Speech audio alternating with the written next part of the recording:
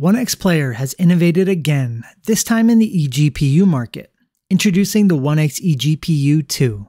Not too long ago, they released the One X eGPU, which featured an AMD Radeon RX 7600M XT, and it was pretty successful because of its size and features, and now they're back, this time with a better GPU, the AMD Radeon RX 7800M.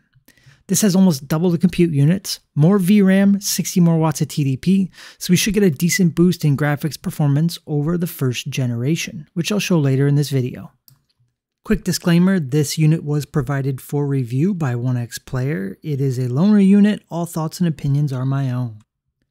In this video, I'll cover features and specs, size comparison, gameplay, and we'll do a quick comparison between the first and second generation One X eGPU.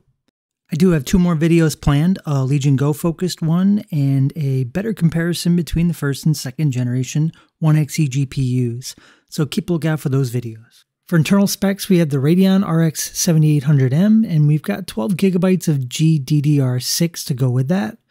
It's got up to 180 watts of TDP on the GPU and we've got 65 watts of USB-C charging.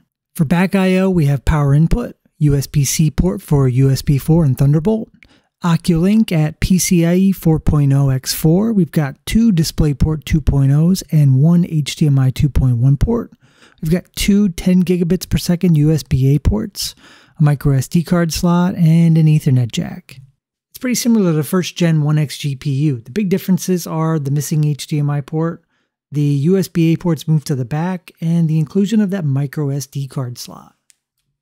And one thing that did bother me was the placement of this power cord. I mean, it kind of gets in the way of the USB port, and I kind of wish they had moved it to the bottom of the unit. Now you can install an NVMe SSD in here and store some extra games, but we are going to be limited on bandwidth, especially when we're using USB 4.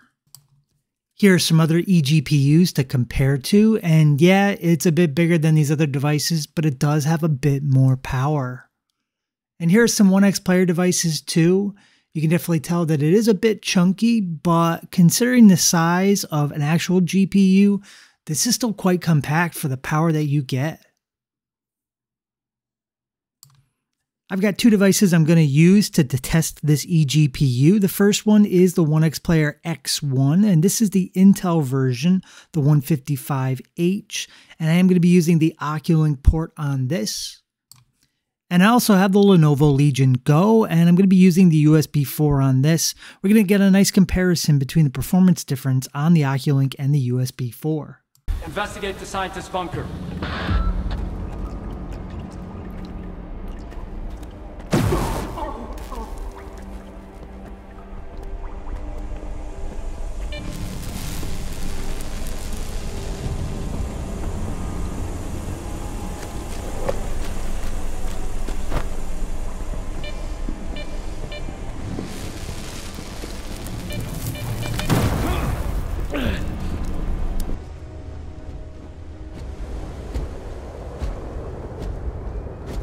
Long time. Yes, it has. That mine on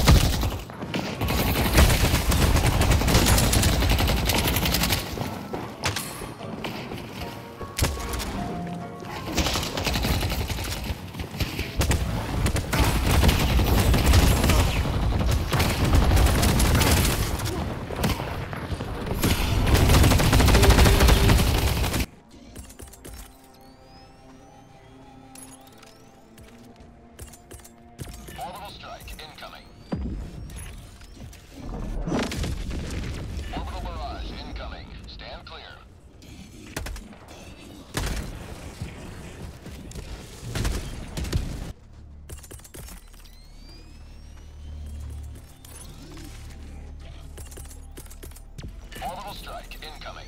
Orbital strike incoming. Orbital barrage incoming. Stand clear.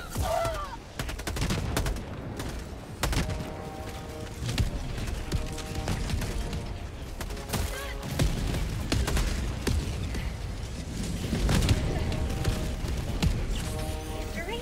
What injury? Throwing grenade. And Spider Cop, well, he's no spring chicken. Please be going where I think you're going. As of today, Spider Cop is officially retired. Oh, thank God. I need a drink. We'll all drink tonight, Yuri. Drink to the memory of Spider Cop's tireless... Yuri? Memory of Spider Cop's tireless... Yuri? Yuri, you there? Guess the emotion of the moment overwhelmed her.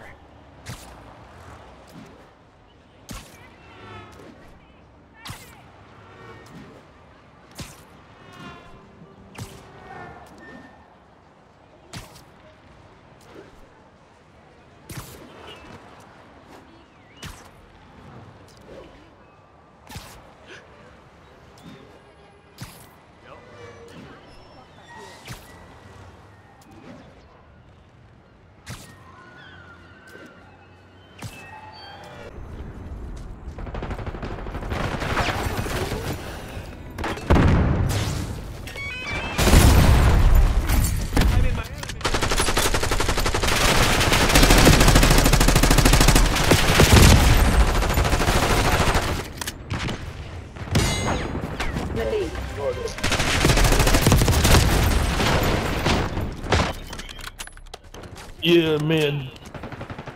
Man, that.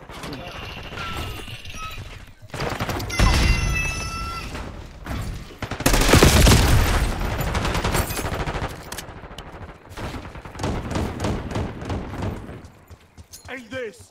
Yes, sir.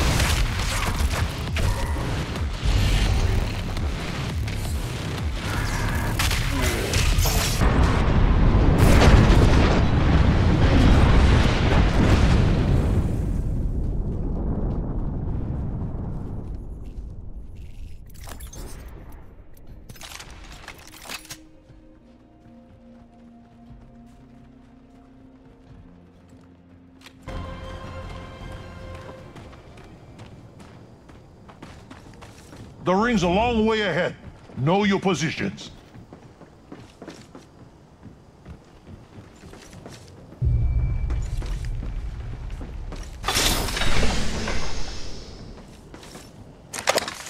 The next ring's quite a trek, and we're down to 45 seconds.